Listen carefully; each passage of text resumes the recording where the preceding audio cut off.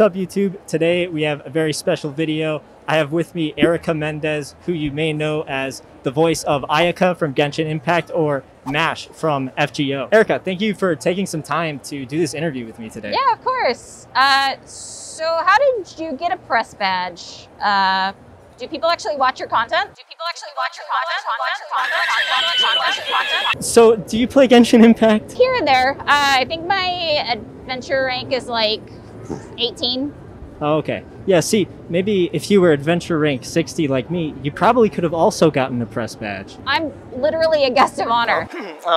Anyways, so who do you think is the better Kamisato sibling? Ayaka, obviously.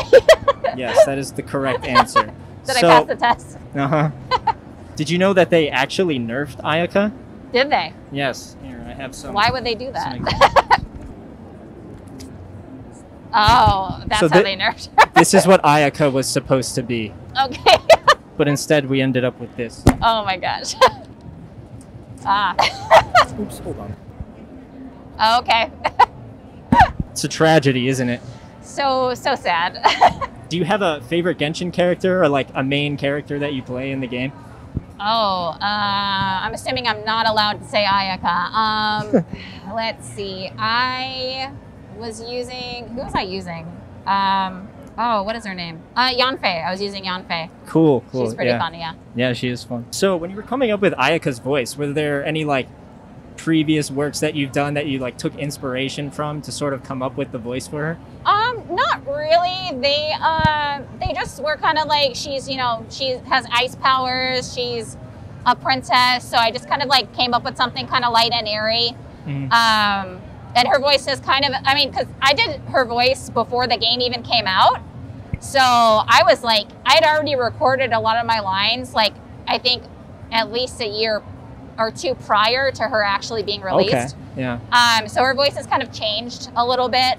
It's not as airy, or sometimes it is, depending on like the situation. But yeah, I'm just kind of like, I feel like learning as I go with her. But yeah. Yeah, I mean, Ayaka's just the type of character that's like an elegant little princess, and I think you really like nailed the voice for her. Oh, thank you. Yeah, she's really fun. Kind of a similar question, but was there anything specific that made you interested in like doing Ayaka, or did they like reach out to you to do that? I was just asked to audition, and she was literally the only character they gave me to audition for, so I didn't even know what any of the other characters were at the beginning. And I, like, since then I had been given like random auditions. Like, they don't even tell you it's actually for Genshin when you audition. Oh, okay. Sometimes, like, if you play video games like I do, like, you can kind of pick up on the style and you know it's Genshin.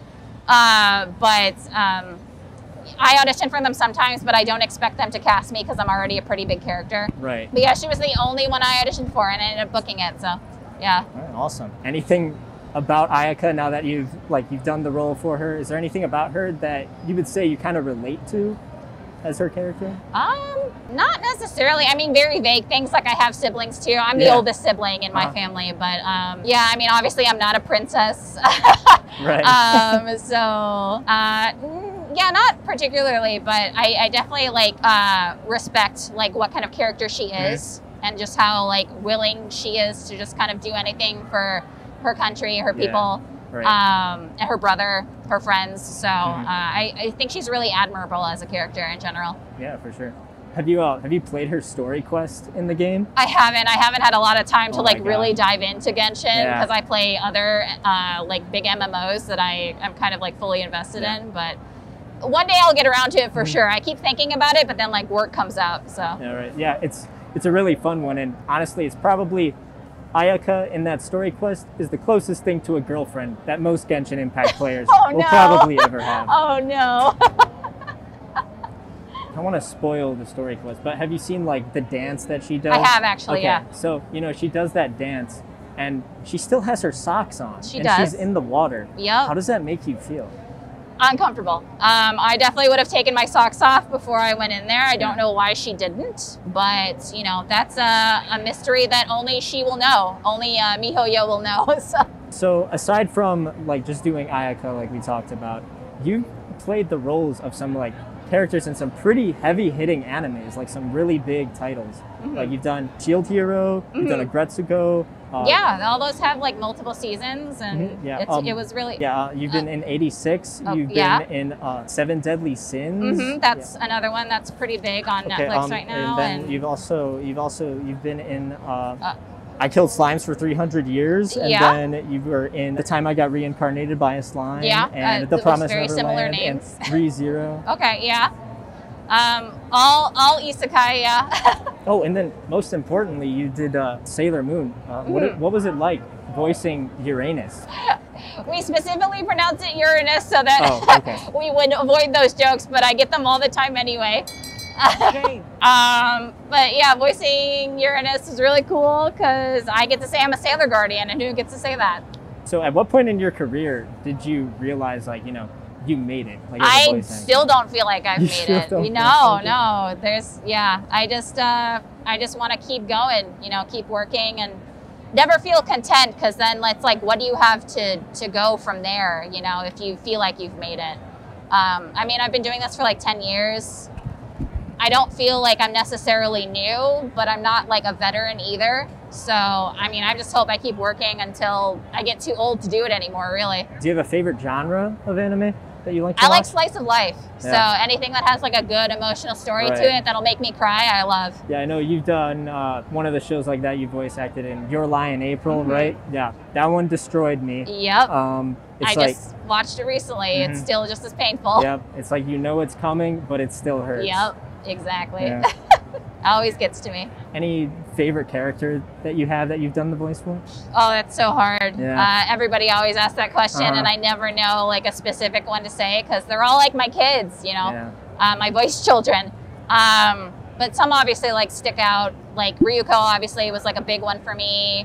Aladdin and Magi the Labyrinth of Magic was great because it was like my first like actual lead. And I love Bernadetta from Three Houses because she's a very exaggerated version of the social anxiety that I also have, but try to hide as much as I can. So yeah, I mean, those are just a few that I could name that I really like relate to in some way, or just had a very personal connection to. The first time I heard your voice, I think was as Mash from FGO in the FGO VR. Was that the first time that you did like? No, that was like the second or third, I think. I had voiced her. They did a like an OVA, I think. Oh, okay. Yeah, they did an OVA, and then I think they did a movie for like the first part of the story. Yeah, they've done a few since then. Yeah. But yeah, it's been a few times that I voiced her. VR happened, I think, like a few years after we did the first OVA. I forget what it was called because there's so many of them, and they all have really long names. Yeah. Did you ever play that VR game? The VR one? No. I watched videos of it just to kind of see. Yeah, I was gonna say, don't play it. Stop what you're doing right now, boy. Look at me so much. Why did she get closer? What the fuck? It's. I mean, yeah. Recording it was interesting enough, so I kind of got the idea of like exactly what was going on, and I was like, oh, okay, this can, I'm sure, be taken out of context. Absolutely. Or in context, I guess, considering. But I mean, it was fun. I got to play MASH. That's always fun for me. So yeah, I'm a huge Saber fan, so I had to endure playing through that. There's like 3 different endings you have to choose to unlock, and then you unlock the Saber story. Okay. So I kind of had to suffer through that like a few times. There's definitely a crowd of people that was for. I'm not necessarily one of them, but it was still fun. You know, just being able to play MASH again, like I said. I bet. When you're coming up with voices for any of the characters that you've done, is there like a sort of specific process you do? Like, do you go and like learn about their personality and then go from there, or? Man, I wish I was that deep, honestly. I just kind of like, if there's a picture of the character, I just kind of like think of what I would make that character sound like with my own, you know, obviously my own limitations and like range. Sometimes, well, at least before when I first started, I would kind of like listen to the Japanese voice if there was a Japanese voice, and kind of like do the best version of that I can within reason. Because obviously I don't have like a really super high squeaky voice. Like I can do that, but it's not super comfortable for me. But I just kind of do like what is comfortable for me, and kind of like, you know, do what I think that character would sound like based off the photo or the description of them. So. So nothing, it's not anything like crazy, like, oh, I get into like character and I like go out into the woods for 3 days if they've done that as well. Like, I'm definitely not that deep about it. Okay. If you liked the video, make sure you subscribe to the channel. Ayaka said it, not me. That's about all. Thank you so much. Yeah, thank you.